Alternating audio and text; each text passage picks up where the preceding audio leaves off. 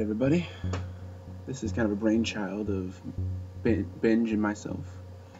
This is an 8B full graphite pencil. Full meaning that it doesn't have any wood on the outside, but what it does have is plastic of some sort, so I'm cutting that off. It's plastic paint, and we have our exposed allotrope of carbon, or graphite, and it's 90% pure carbon with 10% clay, which isn't ideal, but it's about as best you can do over the counter. So you can break it to your liking, and it's pretty messy. That's why gloves are recommended. But I had to take my glove off to peel off some of that paint, so it's under my fingernail. It's fun stuff. Some of the tools you're going to need and equipment is a thermometer, a measuring utensil or spoon, sodium carbonate or soda ash, and you can make that by baking baking soda or baking sodium bicarbonate and essentially cooking out the hydrogen. And you can do that. You can look online for that, but it's basically 400 degrees in the oven for 4 or 5 hours. Should do it.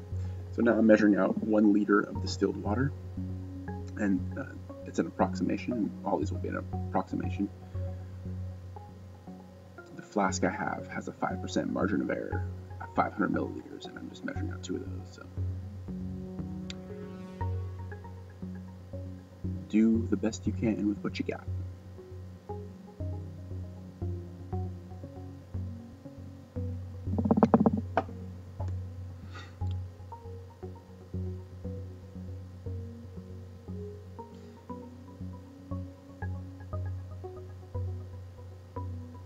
And you're going to need a power supply of, I recommend 300 volts DC.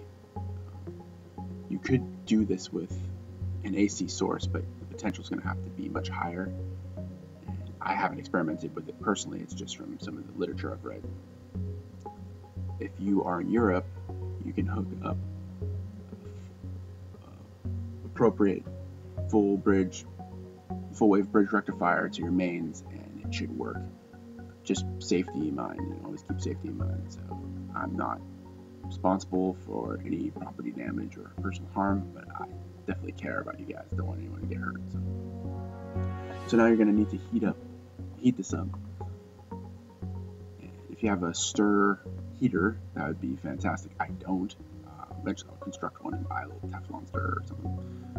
So you can put it on your stovetop, or you can chuck it in the microwave, which is what I'm going to do here.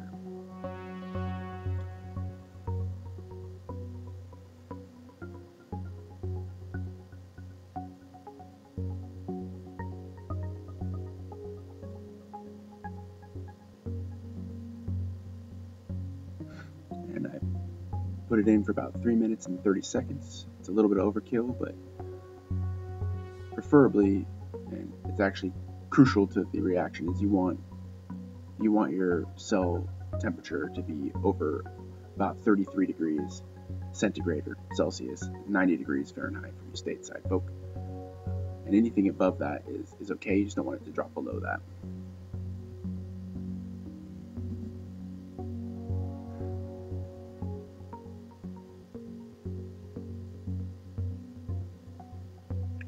Check the temperature here.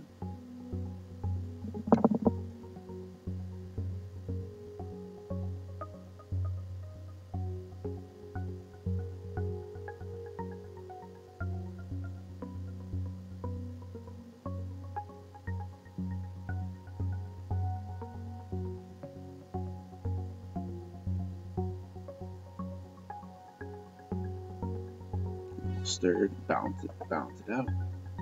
We're about 54 degrees centigrade or Celsius.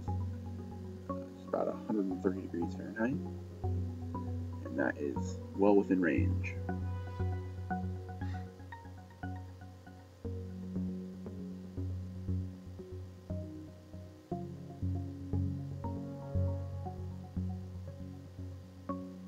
So now we're going to add the sodium carbonate, soda ash.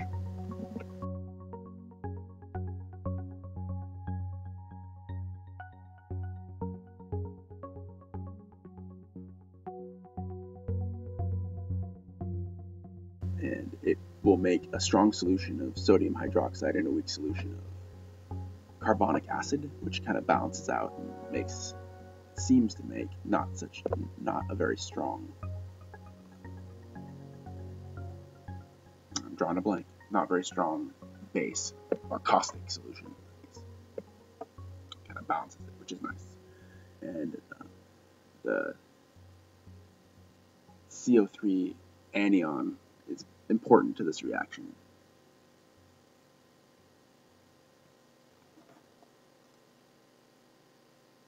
I'm sorry, cation, not anion. My apologies.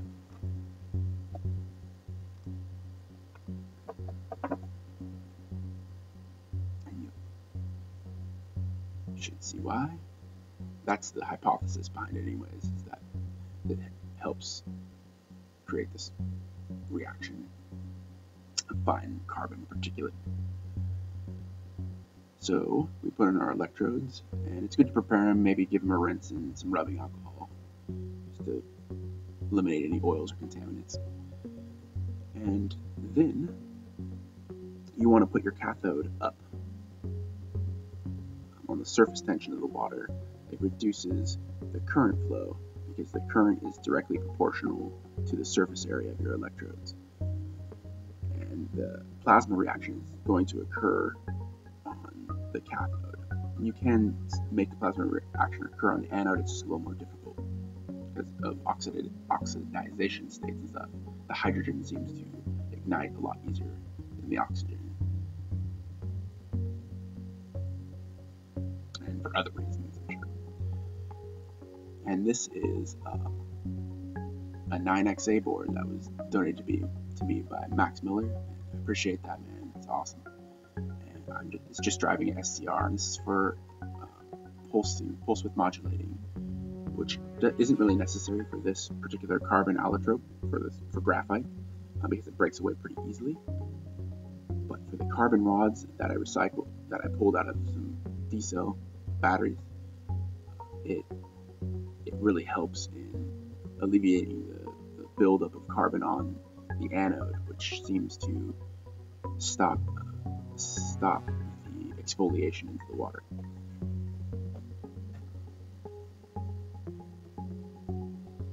And that solution is even more interesting. That final product is even more interesting. The one I'm a little more excited about, but this is one experiment. And I don't think I'll have any synthetic diamonds to be playing with or any other allotropes.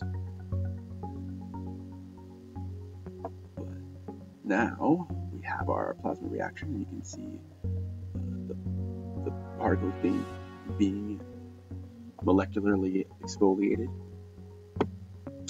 perhaps monoatomically, but I don't think it's that low. The process will need to be refined more, I'm sure, but it sure beats ball milling it for a couple of days and stuff like that. It speeds up the process a lot, unless you have a powdered form, which this process isn't going to help you too much. And then it's important to put your feedstock in the cathode. It's kind of like the feedstock. It's a sacrificial cathode. It slowly gets broken apart by the reactions of strong collisions on its surface.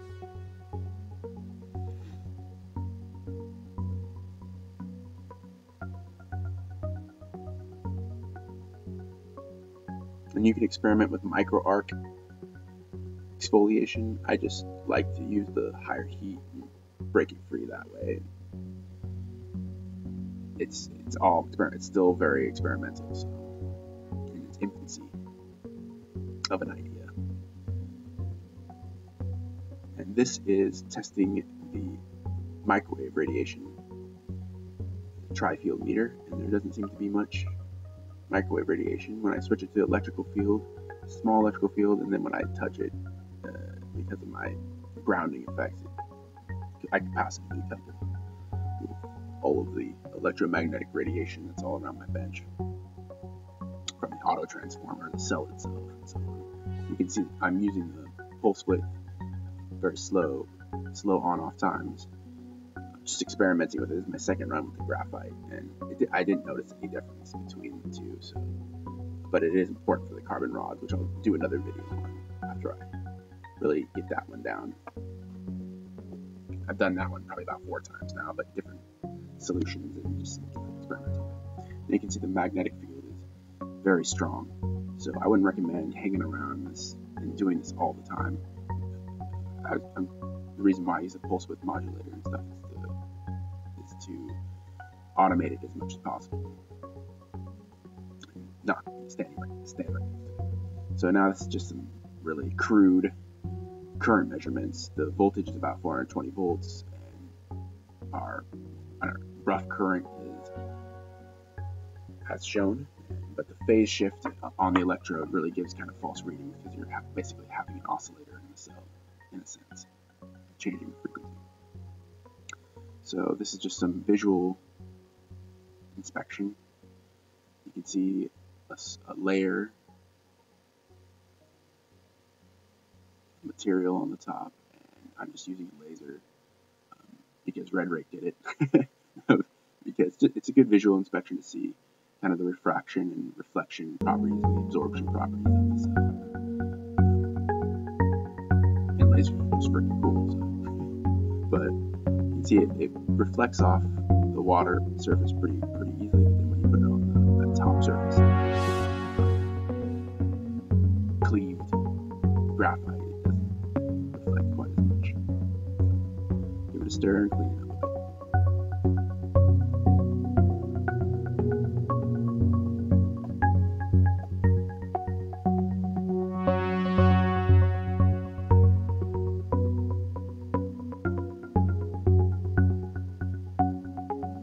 I'm just going to filter it out. I have about a 400 mesh stainless steel screen. You can filter it out further. I'm going to filter out after I take out. This is my first round filtering, and then I'll wait for the cell to settle and do a pour off method. So I'll pour off and add more distilled water to try to eliminate most of the sodium contaminant from it. Or you can keep it in and use it as is. Completely up to you, whatever your experiment that you're planning for this particular material.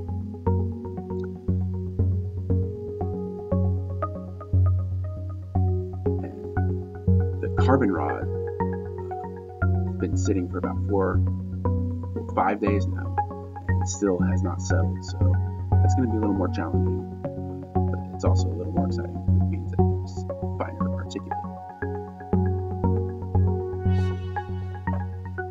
And the top seems to broke it up a little bit, and break it up a little bit here.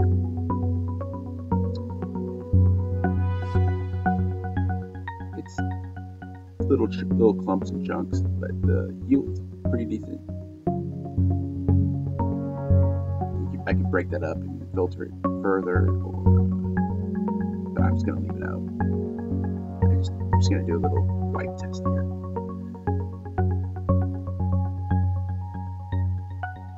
My natural glove. You'll see when I do this, it gives it a pretty good sheen, pretty even across. Pretty much wraps up the video. So I appreciate you guys taking the time. I hope this helps somebody. I hope it was of some interest. Thanks a bunch, guys.